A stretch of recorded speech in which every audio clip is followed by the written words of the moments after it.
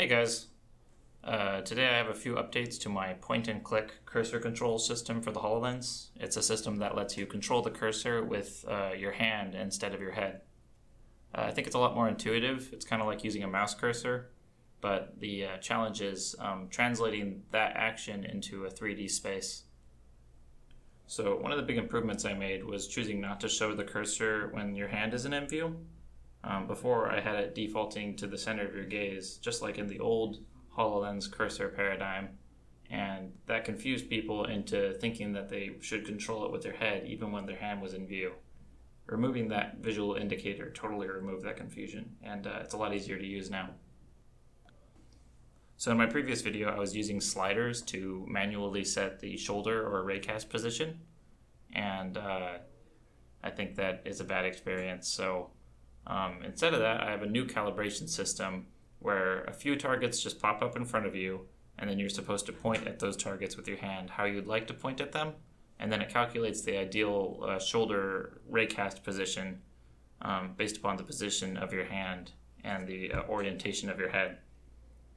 You can do this with as few as one target, and it'll actually put your cursor right on the target after you point at it, but it might not be the ideal place to raycast from for your entire scope of your vision.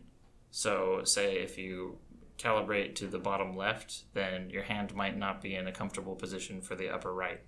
By calibrating in, say, the four corners of your vision and averaging that out, then you get an all right position for the entire scope of your vision.